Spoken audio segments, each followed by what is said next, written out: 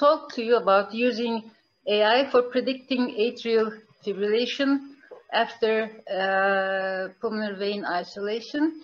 I'm Dr. Ayşe Emre from Siamerse Heart Center, Istanbul, and I would like to surprise you with an interesting beginning. When I was a boy, world was better spot. What was so, what was not. Now I am a man, world have changed a lot. Some things nearly so, others nearly not. There are times I almost think I am not sure of what I absolutely know. Very often find confusion in conclusion I concluded long ago. In my head are many facts that as a student I have studied to produce. In my head are many facts of which I wish I was more certain. I was sure. Is a puzzlement. And I'm going to discuss whether AI-generated algorithms will put an end to Mr. Yul Brynner's puzzlement. Let's begin with a systematic review of today's present prognostic models for predicting recurrent atrial fibrillation after ablation.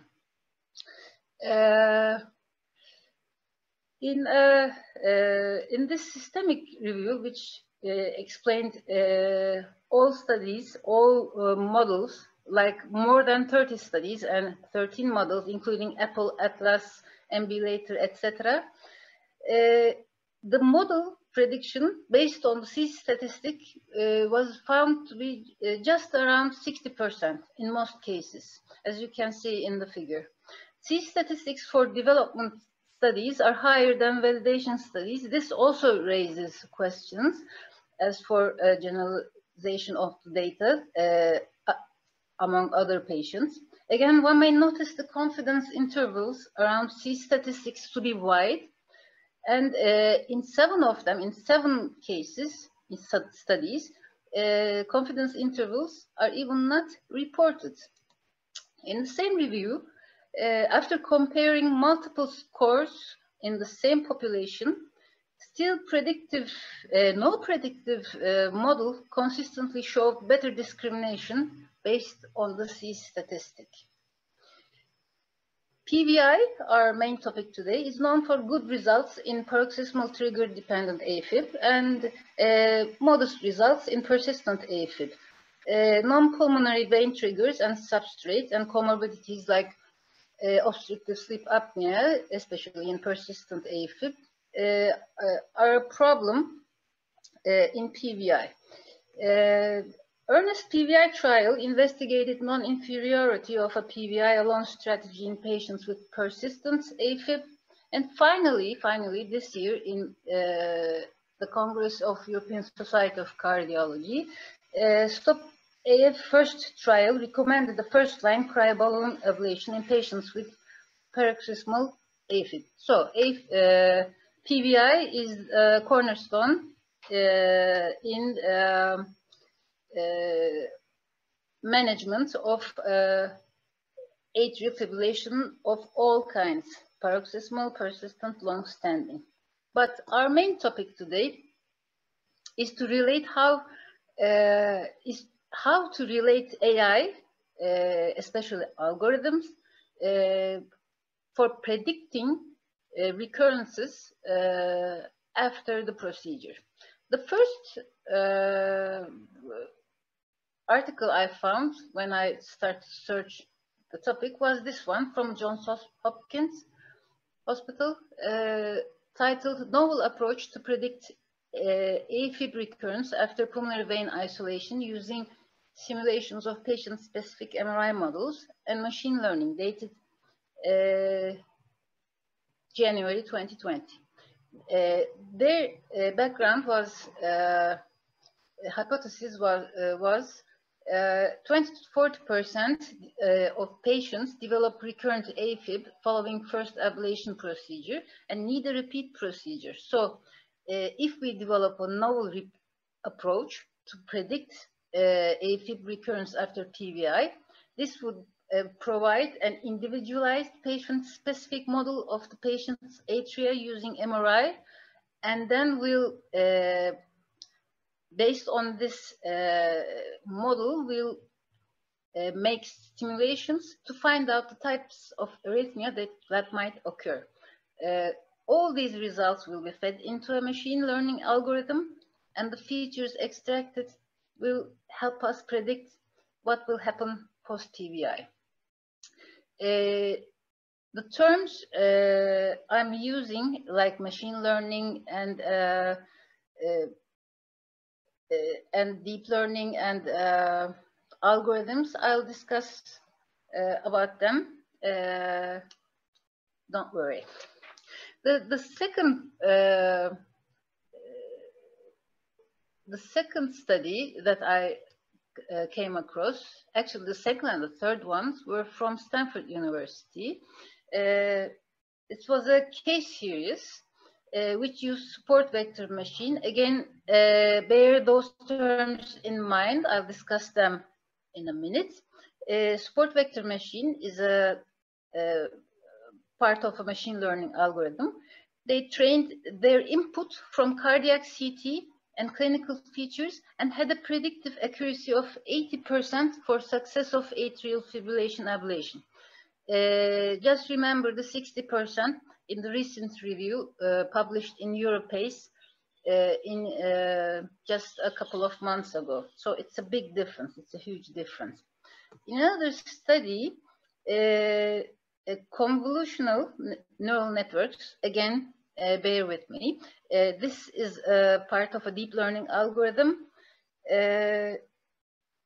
In patients with successful ablation, convolutional neural networks found out that the features for ablation targets that were gathered via the algorithm had a 95% accuracy. So no more worrying about which patients to perform PVI and which patients will gain the most from the procedure. And then as I continued on my research, I came to this compendium on atrial fibrillation, which that was titled, "How Will Machine Learning Inform the Clinical Care of Atrial Fibrillation?" This was actually a challenging topic for me because the oldest literature was published in like like the late 2019 and 2020. I mean, only 2 years of articles published. So I have to check every day whether something new happened or added to this subject. Now I have to get you acquainted with the basics of AI. What we call sample size in traditional statistics is the training data set in AI. Algorithms created on these training data sets are then transferred to tested on a new data set, and they are called the testing data sets or validation data sets. Learning curves, area under the curve, are important for the choice of a machine learning algorithm. Overfitting, which we'll hear a lot, is today a problem, maybe a problem for algorithms. Too many variables included in the training dataset may not be valid for the testing dataset, but there are solutions to overcome this problem also. So we kept saying machine learning, machine learning. Machine learning has 3 forms. I'm going to discuss 2 of them. Supervised learning. Supervised learning is just data labeled by humans are used to create algorithms. The 5 steps are: you train a machine for like X many potential variables, and then the weighted variables from the training data set form the algorithms, prediction model is formed, algorithms are applied to the testing data set, the new data set, and the prediction model to calculate risk is generated. It's the most simplest version to explain the concept. There are many kinds of algorithms used in supervised learning, like the previously I've mentioned support vector machine. That one and random forests and decision trees are the most commonly used ones today, maybe tomorrow or in the future, other methods will be produced.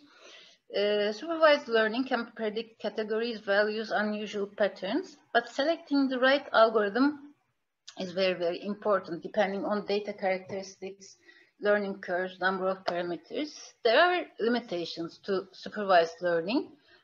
Small training data sets can cause inaccuracies and bias, and this may mislead the learning algorithm. Thus, we need large training data sets usually, and supervision is done by us, by humans. So, and we are subjective beings. So, labeling training data sets may cause, again, some bias in the prediction process. Artificial neural networks work like brain neurons used for image processing to evaluate nonlinear relations, have a higher predictive accuracy than linear or logistic regression, and can be used by deep learning algorithms.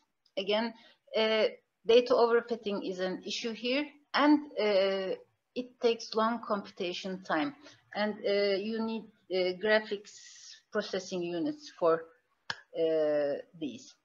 SMM is less prone to overfitting and requires less memory than neural networks. I've mentioned the three most common ones: SVM,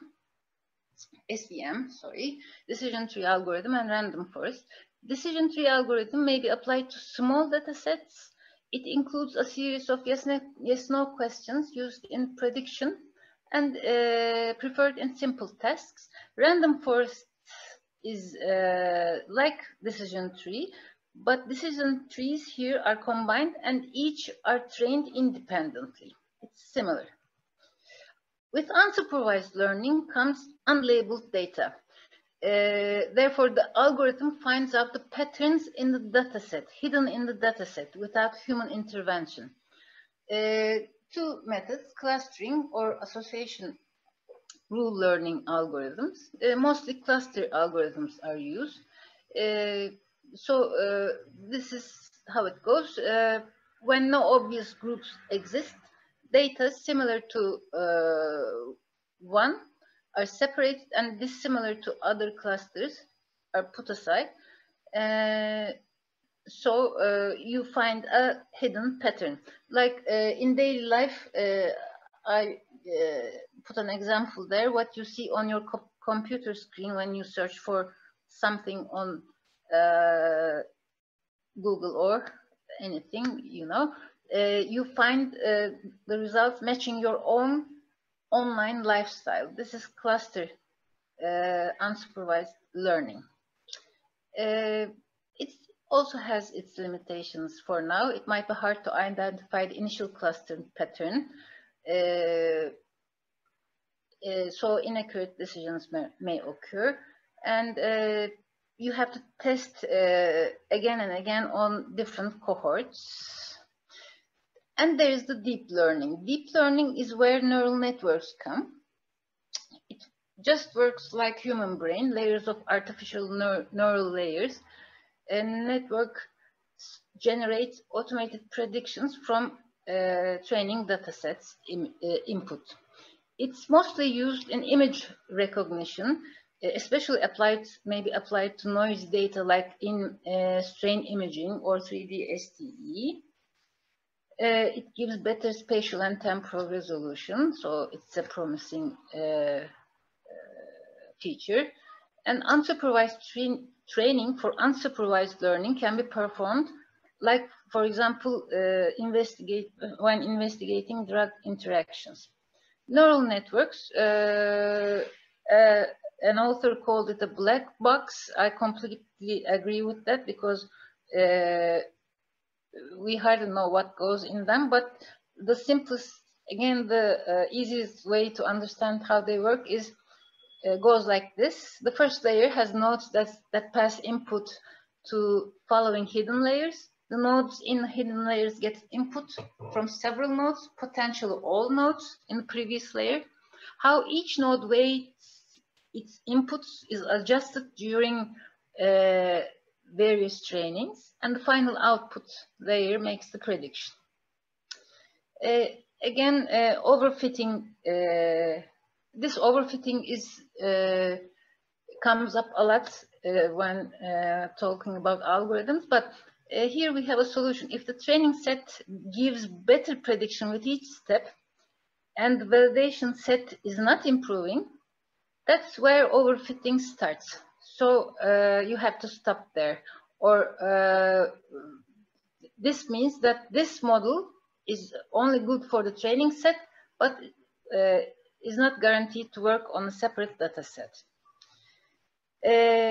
I'll just mention convolutional neural networks, CNN, which is a variation of deep neural network. As I've said, it's mostly used to recognize visual patterns directly from pixel images.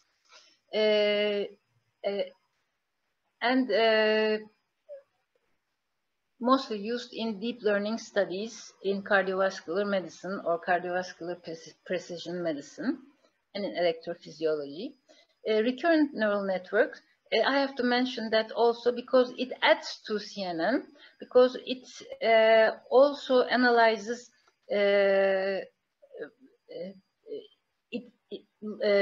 much more context, like the past, the older information.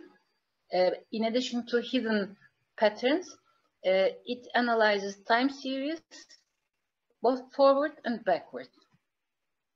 So, imaging data, EKG data, invasive electroanatomic mapping data, clinical factors, clinical biomarkers, all can be used as input and trained and used for decision making and prediction. So, in the second half of my presentation, I'll mention 4 studies which I found to be related and good examples of the title of the presentation. The first one is machine learning and mechanistic simulations.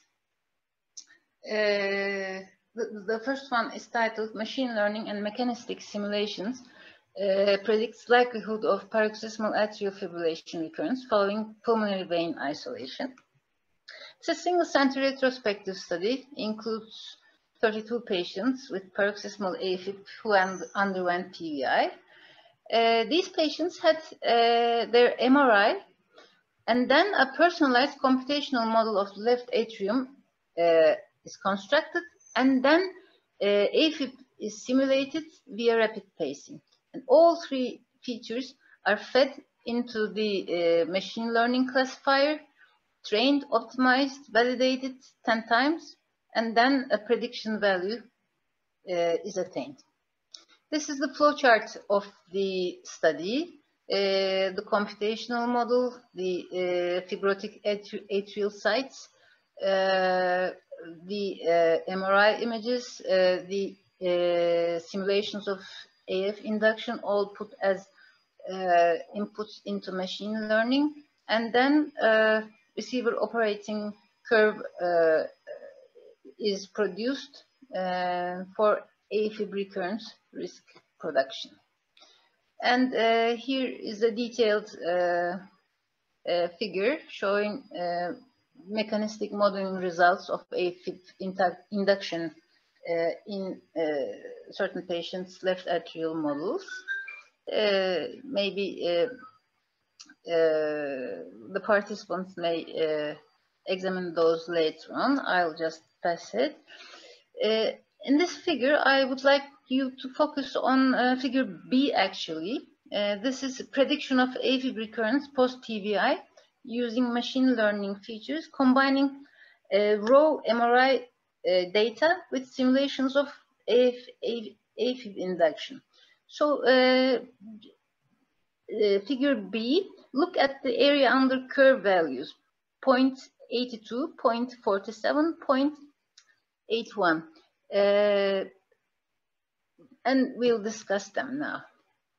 The machine learning algorithm predicted probability of AF recurrence following TBI with a validation sensitivity of 82%, specificity of 89%, and the validation area under the curve of 0.82%. Again, this is a very high score. The yellow line. When only features from simulations of Afib inductions were used, we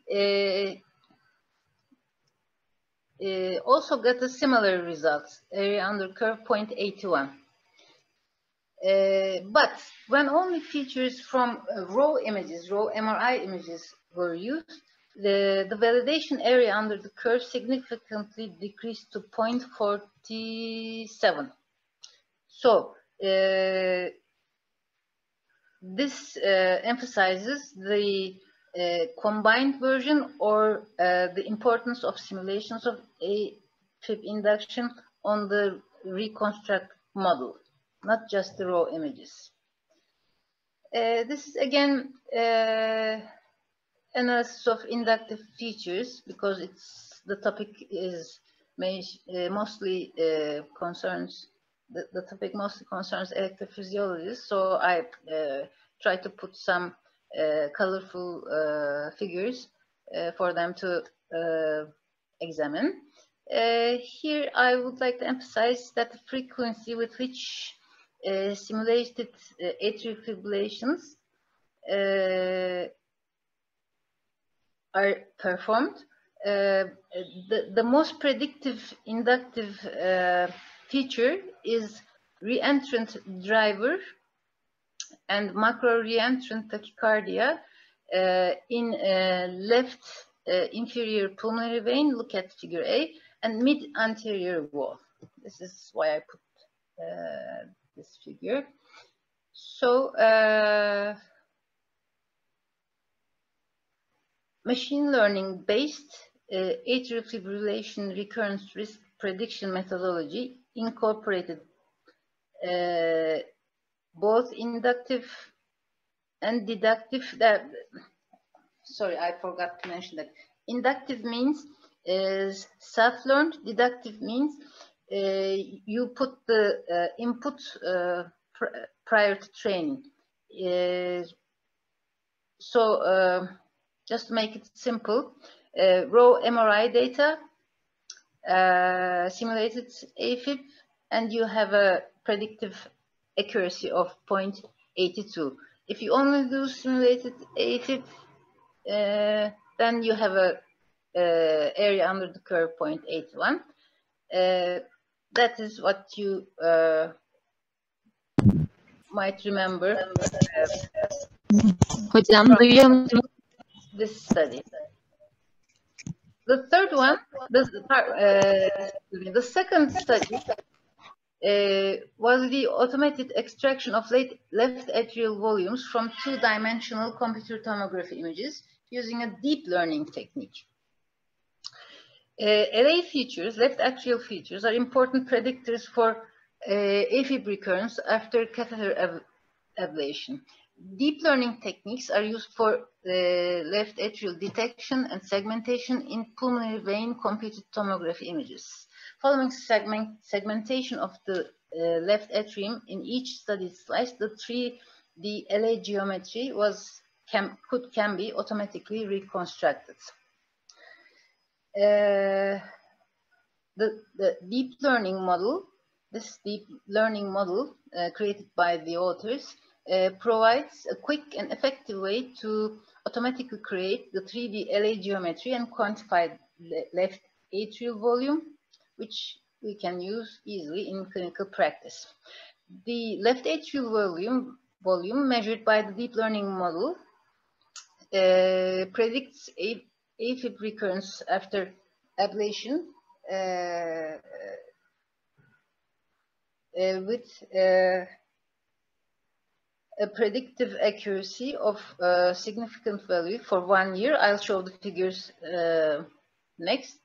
And especially the cutoff point of 139 milliliters is an independent predictor for the 1 year AF recurrence. This is a flowchart for building 3D geometry of left atrium, usually presented in these cardiovascular studies involving AI and algorithms. You'll see these figures. The ROC curves of receiver operating curves of left atrial volume and left atrial diameter are presented here. The blue line is left atrial volume. So you see it has the highest predictive value of 0.74 at 1 year. At 2 years, it's still significant, 0.06. And figure B demonstrates the importance of the cutoff value of 139 milliliters. The Kaplan-Meier analysis analysis provides us with the follow-up data in both groups. The log-rank p-value is significant. The third study that I'm going to mention is titled Predictors of Atrial Fibrillation, Early Recurrence Following Cryoballoon Ablation of Pulmonary Veins using Machine Learning Algorithms. This study incorporated both paroxysmal and permanent Afib patients who were enrolled for their first pulmonary vein isolation. There are some definitions, I'll pass them.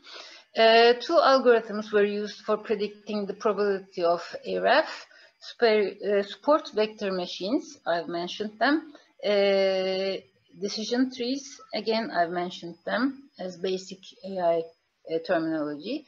The superior support vector machine algorithm is used to differentiate the two patient groups, while the boosted trees algorithm helps which feature will branch to the right group, will belong to the right group.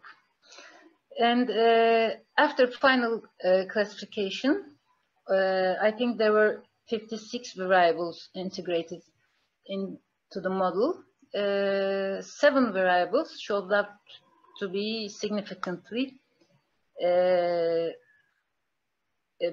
predictive of the Afib recurrence. And machine learning algorithms confirmed these findings. What were these predictors?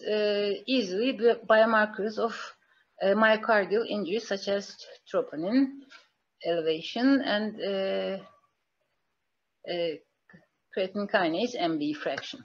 So a greater biomarker release meant a better outcome due to a more complete procedure. This was confirmed by machine learning algorithms. The last study I'm going to mention is validation of a known score by a machine learning algorithm, the KAF score. I don't know how the electrophysiologists pronounce it, but it stands for certain risk factors and used to predict long-term freedom from Afib after ablation. By the way, the score is obtained from a single center. This study examined the predictive performance of this score for its reproducibility and created subgroups. This score is from 0 to 30. So it's a bit hard to identify which is which. So by machine learning algorithm, the authors tried to create simpler groups, propose simpler groups to best predict Afib recurrence. Using the CART model. This is again a machine learning algorithm. And they found out that you can easily group the patients into low, intermediate, and high-risk patients. 0 to 5, the scores, patients with scores from 0 to 5 are low-risk patients, 6 to 8 intermediates, 9 to 12 high-risk patients. And as you see from the table, the intermediate group is like 2.5 times at more risk for recurrence of atrial fibrillation, and the high-risk group is like 5.6 times more at 5.6 times more risk than the low-risk group. And this study created by the machine learning technique provided us a simpler way to keep in our minds, and that we can easily practice in our daily routine. And this is all I'm going to say about using AI. AI is a huge topic. It includes robotics, cognitive science, computer vision, everything else. But regarding cardiovascular medicine, we are more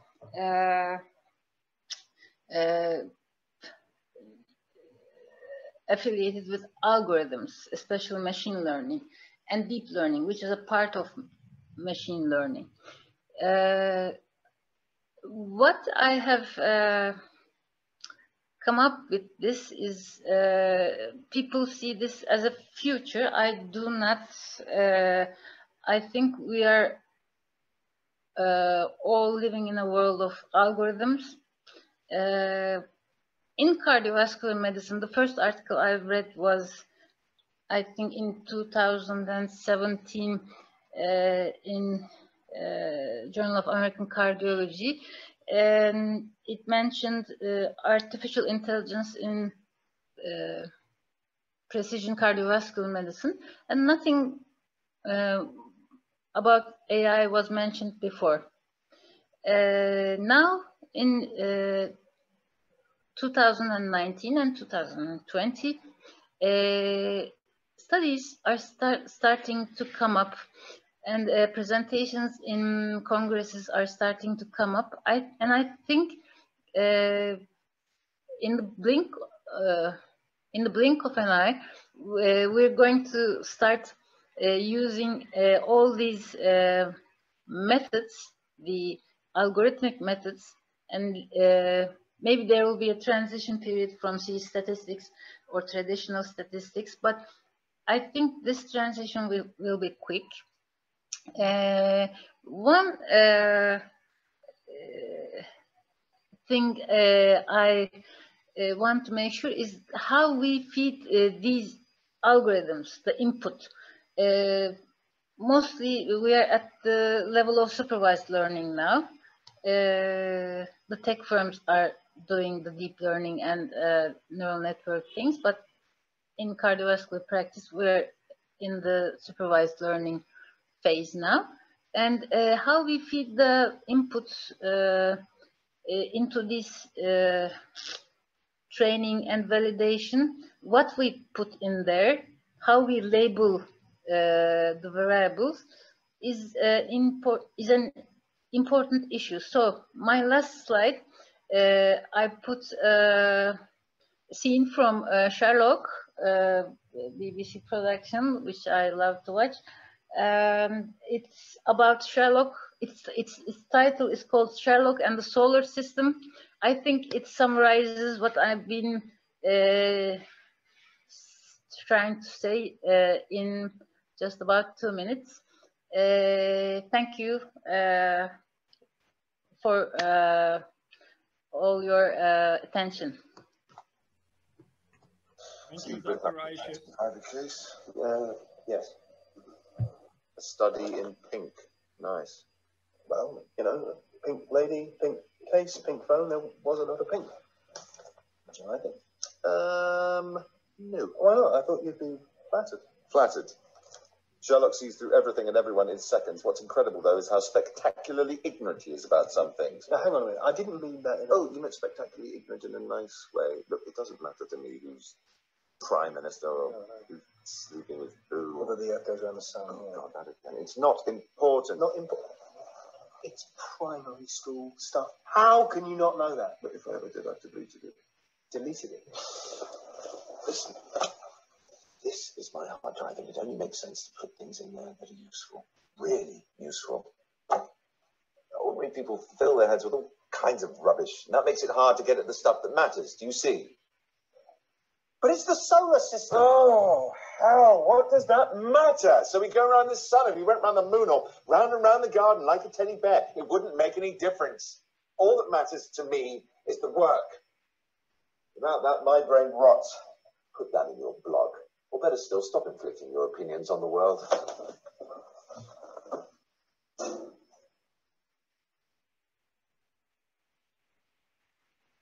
So, that's all for my speech. Thank you, Dr. Ayşe, for your nice presentation. My name is Reza. I'm medical student in Mersin University. I want to ask you a question. The sooner we start using AI algorithms, the better. Are the traditional methods a part of a pastime paradise? Thank you. Well, I personally think that past is always a paradise, pastime paradise. I mean, but I think, yes, traditional methods, not just about the statistics, the modeling, the algorithms. I think all will change. I predict. I mean, it's subjective, but in a couple of years, maybe 2, maybe 3 years, we are going to see all articles using these methods, these machine learning algorithms, deep learning algorithms, neural networks, training, validation, data sets, instead of C statistics, under the title, under the part statistical analysis. The algorithms will help us. Maybe it's a bit creepy because the way we practice may change, because now we read and do our own statistics and come to a conclusion, and then we publish it, and then we share these with our patients, and together with the patients and the relatives of the patients, we come to a decision. But now with this hidden layers, everything will be different. I mean, certainly we will not be replaced by AI, but maybe the sooner we get to live get to collaborate with AI, the better.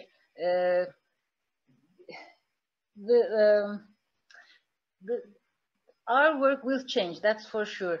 Our medical education will also change, not only in an engineer, like there is the traditional medicine, there is the medical engineering part, biomedical, and this is completely a separate world. I mean, and it's not the future. It's right now, I think, but it's used to separate ourselves from the past, and maybe from now on we'll study traditional medicine, but we have to be well equipped with knowledge in data analytics, in algorithms.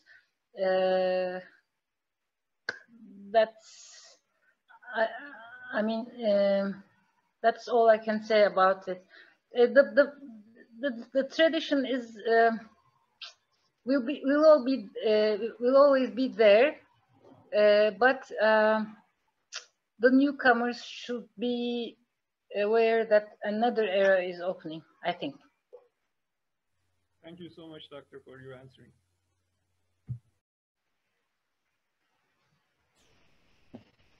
Hello, Dr. Ayşe. I have one question.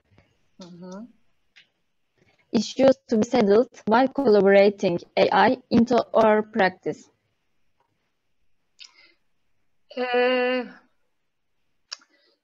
Yes, my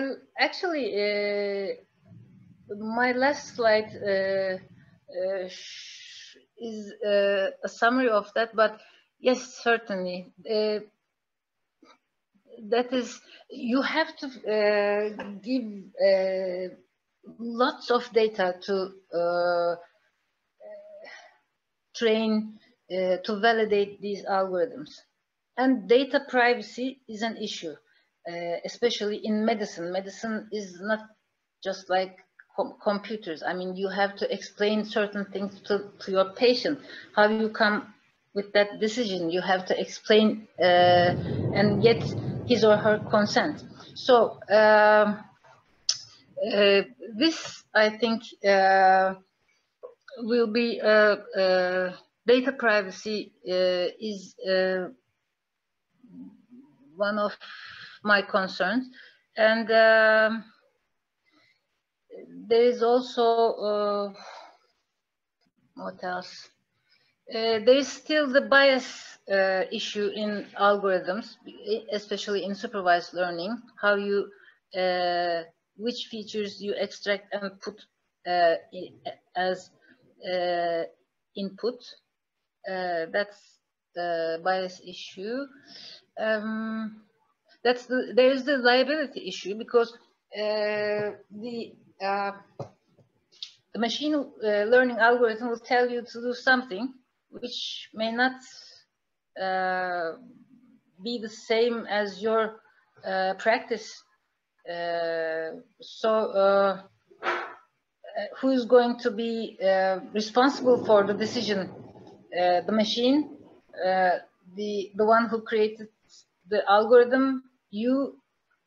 This might be a sort of a problem, the liability risk. And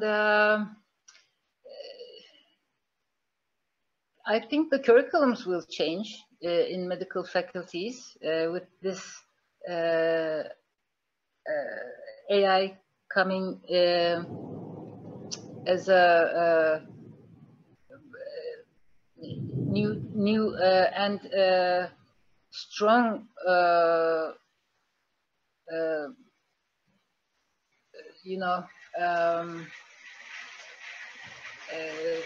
factor in our lives. What else?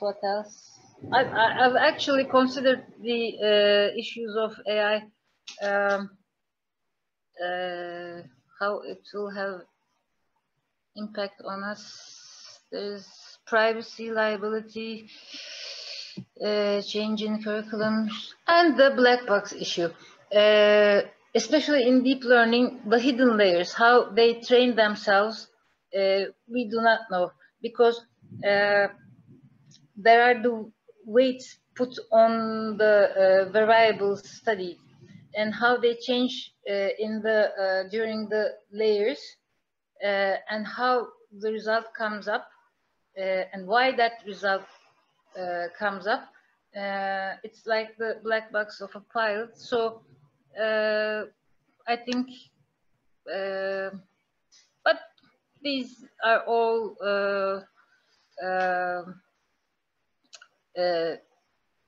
factors that can be solved if the participants in healthcare, the physicians, the ministries, the pharmaceutical industry, all come together and find solutions.